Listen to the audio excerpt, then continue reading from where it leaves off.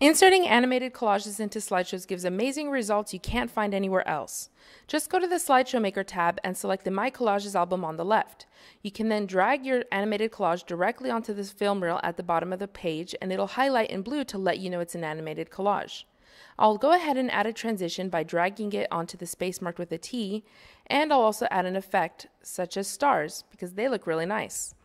All I have to do is drag them onto the animated collage, and I'll be able to preview it and validate it. Next, I can manage my slide directly by either adding text, I can add some animations, or I can modify an effect I've already added such as the stars.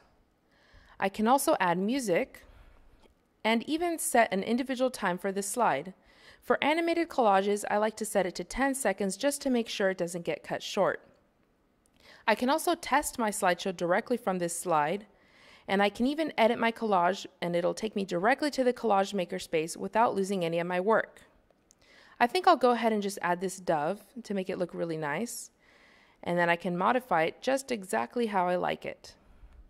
Now that it looks great, I'll go ahead and save it, which will take me directly back to the Slideshow Maker tab, where I can preview my changes and validate them.